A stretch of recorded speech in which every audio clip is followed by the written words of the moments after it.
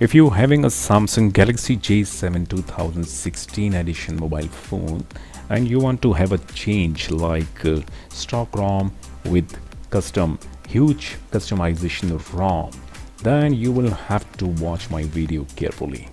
Good day everyone, welcome to my channel, that is Tech Infomania.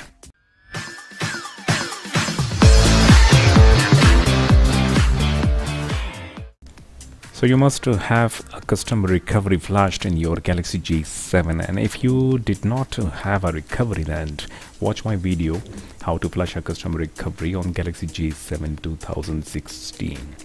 And you have to boot your J7 into custom recovery to flash that custom ROM. And further watch me how the way I am going to flash this custom ROM on Galaxy J7 2016 edition. So you have to download two files. One is the ROM file and the other is fix file, the weather fix file. So when you flash the ROM, after that you need to flash that fix file also, and then you can reboot your set.